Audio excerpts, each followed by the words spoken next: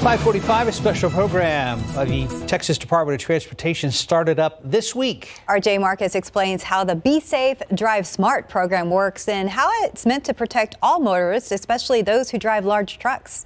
TXDOT's Be Safe, Drive Smart campaign is urging motorists to be alert and exercise caution when traveling around large trucks on Texas roadways. Every day, thousands of large trucks and tractor trailers travel busy Texas highways, weighing 20 times more than an average car.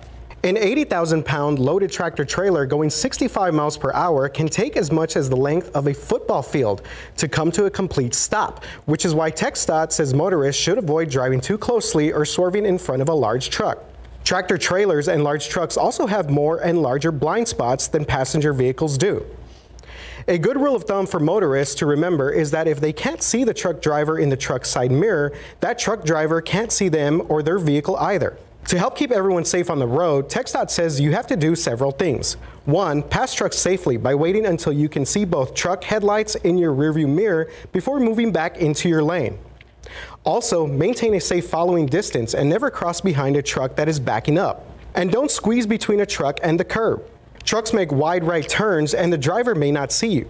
Be Safe, Drive Smart is part of the End the Streak Texas program. November 7, 2000 was the last deathless day on Texas roadways. TXDOT is asking all Texans to commit to driving safely to help end the streak of daily deaths on Texas roadways, especially around large vehicles. RJ Marcus, KSAT 12 News.